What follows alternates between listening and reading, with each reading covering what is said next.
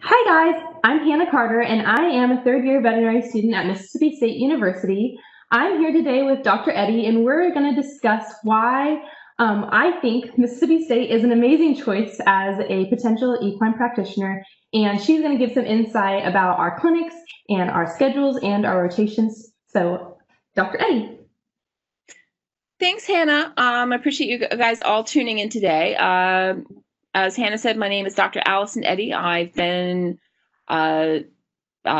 here at Mississippi State for about 13 years. My area of interest is equine surgery, which encompasses all surgical procedures on horses, but also goes into working with lamenesses and orthopedic issues, which is hugely important in this species.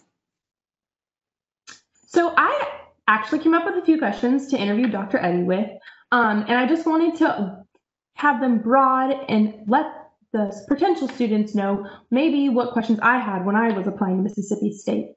So one of the potential questions that I'm going to ask Dr. Eddy, and maybe she can give you some insight on, is why she or potentially students should choose Mississippi State over other schools that may have a higher equine caseload than here. The way that our curriculum is set up, the students spend 2 years in lecture and lab, and then 2 years doing clinical rotations or extramural activities, going out to clinics and to different hospitals. Having extra time on the rotation to teach is really, I think, a really good model for educating students. If some hospitals start seeing appointments as early as 8:30, 9 o'clock in the morning. As you know, since you're on our rotation right now, we spend at least that 2 hours from 8 to 10 teaching you guys and go over in cases. By seeing a few lower numbers of cases, we can actually spend more time teaching. And I think we get more out of each case as a teaching opportunity. We spend a lot of time with you guys. This is how we do a physical exam. This is how we palpate horses for lameness. This is the steps we go through watching lame horses. I've been in busier academic practices where students learn by observing, but they may not have gotten, that 5 or 10 minutes to palpate each patient and to talk with the owners. And, a lot of times all the history's been done beforehand and the student never gets to talk to the owner. By seeing not as many cases, you guys get a lot more access to working with the cases. So I think that's a bit of an advantage for having, not a crazy day every day where we're seeing 20 lame horses. So I think it's actually a big advantage for you guys.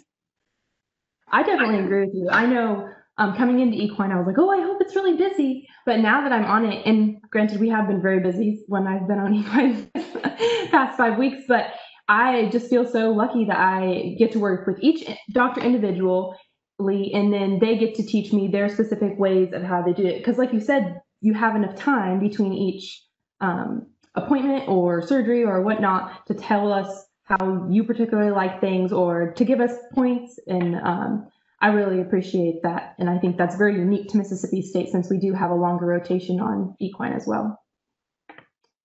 So another question that I would like to ask is, how long is the equine rotation, and are there other possibilities like to do an advanced clinical rotation if you just didn't get enough of equine while you're on the 6 weeks that we have, or like specialty advanced clinical rotations as well?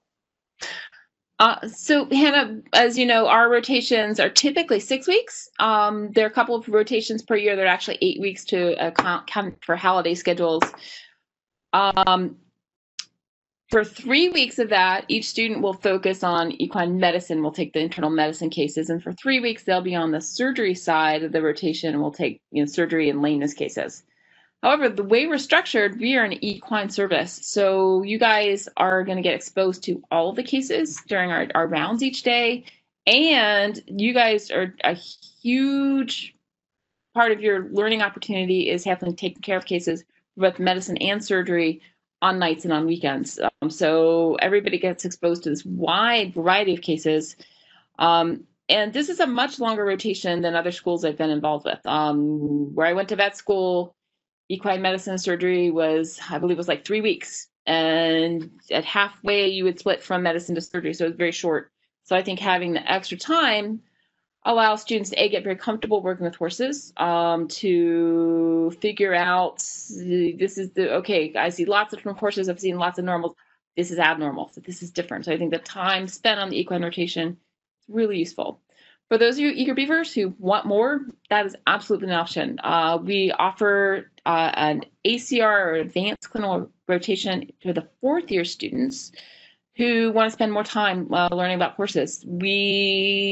It's a little different from the 3rd year. The 3rd year students, they're responsible for record keeping for each animal and for their day-to-day care and feeding, medications, all that.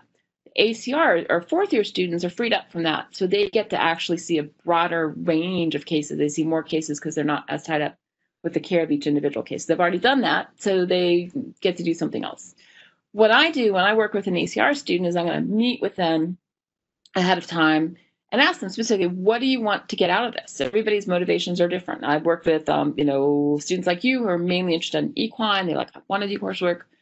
And awesome, what can we teach you? What do you want to know? Do you want to practice surgical procedures? Do you want to practice passing tubes? Do you want to see a bunch of more lameness horses? We range for that particular experience. Not all students are just going to be equine. I've had a student who was going into the military, and she's like, I'm going to be a military veterinarian. I have a lot of dog and cat experience. I don't have much horse experience. I want to get more. So we tailored her rotation to get her the experiences and the techniques down so she's very comfortable going into working in that position. So it's a really nice opportunity to tailor a week or two to what's going to really help that student. So I really enjoy having ACR students and getting to give them what they need to move forward. Awesome. That sounds great. I do know too, I was looking into one the other day. They offer podiatry podiatry ACR as well.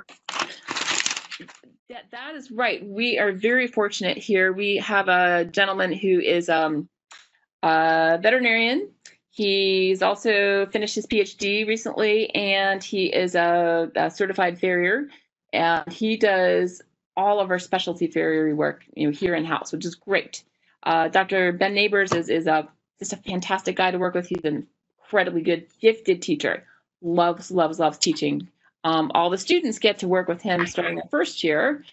He's a big part of the anatomy instruction, and so by the time they get to their 3rd or 4th year, they have a really good relationship with them already, and he loves teaching students. And I strongly advise anybody who wants to go into equine work to spend time with Dr. Neighbors on that elective rotation. The foot is such an integral part of the horse structurally, and if we can help keep their feet in normal, healthy structure and orientation, we can alleviate a lot of lameness problems just through that. So that's a great opportunity for anybody. And not all schools have that. A lot of schools will have a farrier. Maybe they come in every once in a while for special cases, but they don't necessarily have a farrier on site who can offer that type of instruction.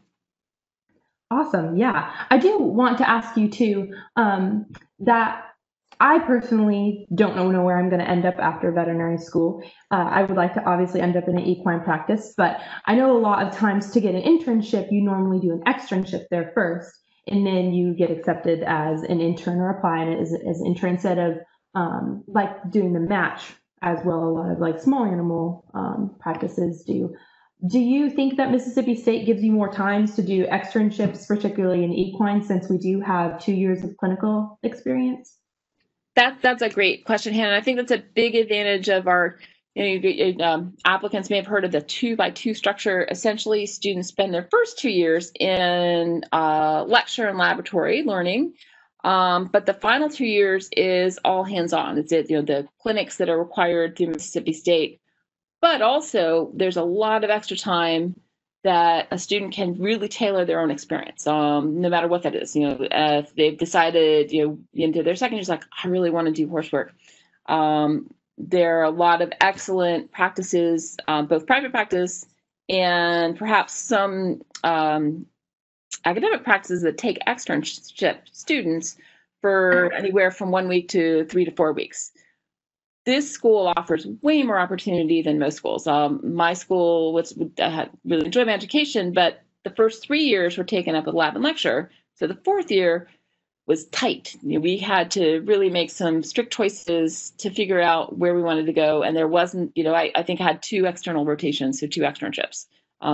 Many of the equine interest students will have 3, 4, even 5 different externships at different places. So if they're looking for a job or an internship, both sides, both the practice that they're going to and the student that are going to the practice, essentially it's a prolonged interview. And those students frequently get either job offers or internship offers at those practices they get to go visit. So it's a really good stepping stone for someone who's starting a career to have that opportunity to go out to different practices. So that, I think that is another big advantage of our program, so we can offer students that flexibility.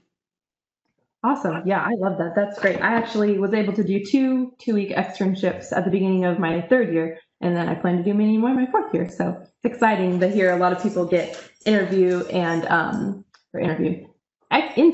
and job applications and offers right out of their 4th year. So it's great to hear that you have that experience as well. So another question I would like to know is, what is the equine classroom like? Do we get are the lectures all one clinician, or is it broke up by multiple clinicians? Is it just for one semester or both semester? And if large animal is included in equine? So the education for a veterinary student regarding horses actually begins on day 1 with anatomy. There are a few veterinary species that are considered core species for education, and the horse happens to be one of them, fortunately, as it should be. So anatomy, physiology, all that starts in your 1st year with those courses. And the horse is one of the models as a large animal species. Of course, there are other large animal species too.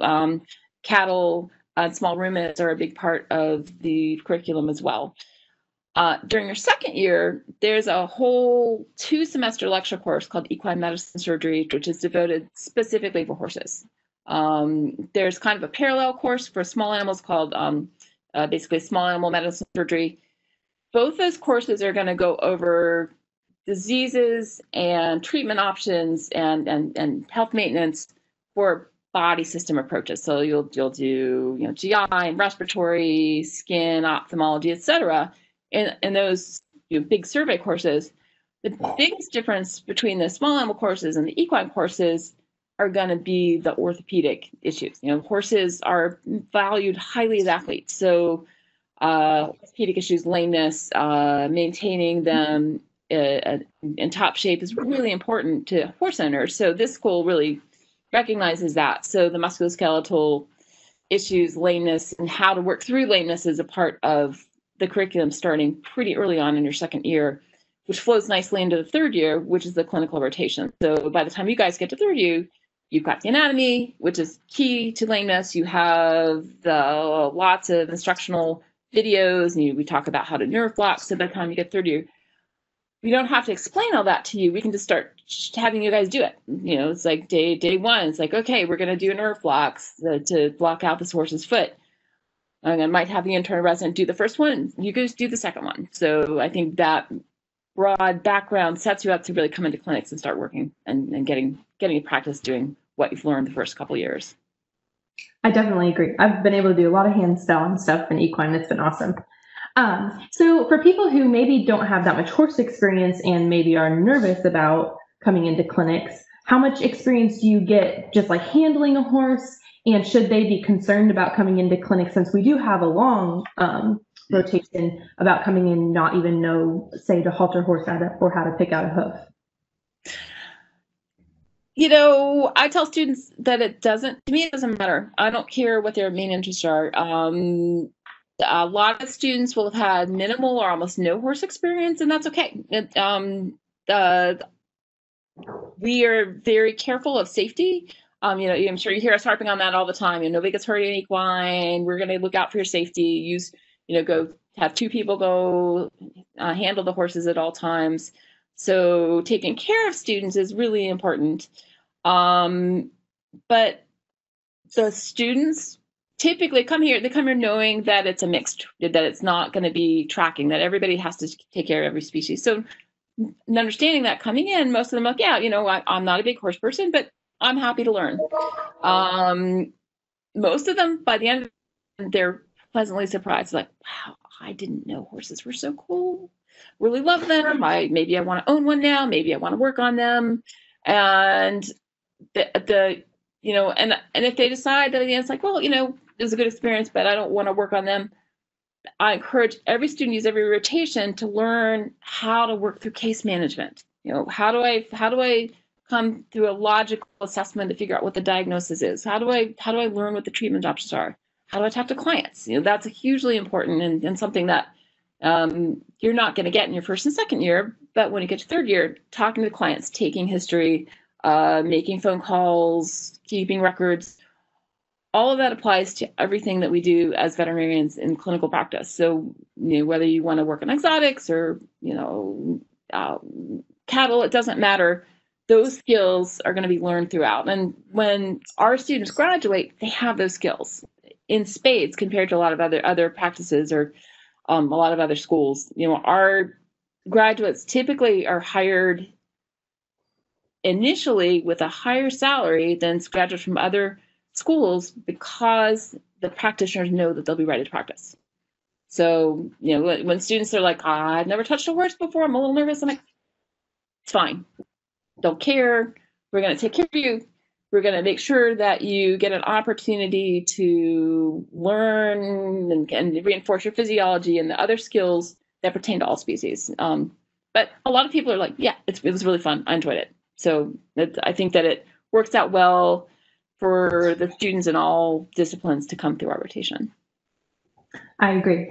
I've had so many experiences where I've had friends, because they know, they're like, oh, Hannah, the horse person, she wants to do horses. And so they are like, I'm so scared to go into equine, or I really don't like horses. And then one of my friends texted me the other day who was on the rotation before me, and she said, oh my gosh, I really want to own a horse now. This is the best ever. And I was like, I told you, horses are great. Horses are great. And people don't know that. They see them out in the field and they don't know that they have lots of personality, and they can be very affectionate. They have, different likes and dislikes. And so they're a really fun species.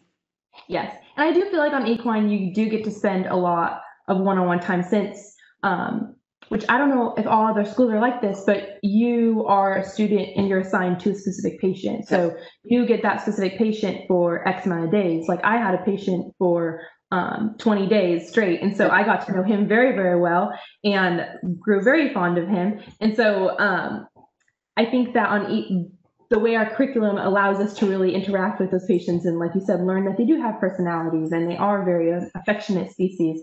But it is funny to hear people come in and then leave and be like, oh my gosh, this was so great. I hear it over and over. I keep asking, I'll talk to students and ask, how did rotation go? And many, many, many, many times they'll tell me that I had a lot more fun than I thought I would. I learned a lot more, and I really like horses now. So most of them find it to be really enjoyable, even though they're a little nervous at the start. Yes, for sure. So I know a lot of other programs, they track. So if you have specifically just equine or large animal experience, you would track that way, or just small animal if that's what you desire. What do you think is an advantage and a disadvantage of tracking and not tracking? Since Mississippi State, we don't track. We do, all of our clinical rotations are the same for each student. Yeah, it's a big topic, and in educating veterinary students, is it better to track? It's like, if they know from day one that they only want to do horses, is it okay to just have them just do horse work? I worked in those type of educational settings when I did my residency at UC Davis, which is a great school. They tracked aggressively, and so if you didn't want to touch a horse, you never had to touch a horse. If you didn't want to touch a dog, you never had to touch a dog. Yes, they learned a ton about that specific area, but they missed the opportunity to find out about other areas. We've just talked about, all the students are like, I'm surprised how much I like horses. They hadn't had to work on the horse, they would never have had that idea. And the future's wide open. They might end up in they might start off in a urban setting where they're working dogs and cats, and then maybe they're in a more rural community where, hey, I really need to work on horses because it's going to benefit the practice I'm working with, and they're comfortable doing it. There's so much ability with this profession to go back and forth, to focus on different areas of being a veterinarian, that I think having that background is really helpful. Because we're a 2x2 school, there's plenty of opportunity, as we talked about already, to focus during your externships, to do an ACR. So, the dedicated, horse person, dog person, cat, exotics, it doesn't matter what your focus is. You get the broad base foundation, which can take you everywhere. And on top of that, you get to kind of pick and choose, and you almost track yourself. So it's not formally tracking, but you have the opportunity to do as much as within your discipline that you want to do as many of the schools that actually track more aggressively and only have 1 year of clinical rotation. So I think of it as actually a huge advantage. Your clients are going to expect you to know about a lot of species, and they're going to ask you about your dog. You're working on the horse, they're going to ask you about the dogs. You're working on their cats, they're going to ask you about their cattle herd. And there are times you'll have to defer to someone who does that more frequently, but they're going to want and expect you to have very basic information. And at one point I was in private practice doing equine practice, but it was great to be able to take care of the dogs and the cats on the farm as part of a farm call. And it said, hey, if they're finding something wrong, if they're physical have some abnormalities, I'm going to send them to the clinic. But I'm happy to do their annual vaccinations and deworming and basic care on the farm. And it's a huge service to those clients. If they had to round up all the dogs and cats and bring them in, it would take them half a day to do that. So I think having that experience is still what's expected from a veterinarian. Yeah, that's a really great point. And I think as a veterinary student, I have to think to myself too, I have to take the NAVLE, and that is over all species. And so it's important for me to know at least the big points about all the species, even though maybe I do want to focus more equine. And two, like you said, maybe one day, like God forbid, if I get hurt or something and I'm not allowed to, practice on larger animals anymore, I still have that degree to back me up and the clinical experience to be able to practice in a different setting. So that is all the questions that I have for you, Dr. Eddy. Thank you so much for taking out time of your busy schedule to meet with us. And I know that the prospective students will love hearing from you. You're always such a great insight to the clinic and life questions in general. I know we've had multiple discussions, but I'm like, what do I do? And you're always so helpful. So thank you for tuning in with us. I hope that COVID goes away and I will be able to see you all soon. And good luck in your applications. And I hope that this year brings great joy to all of you.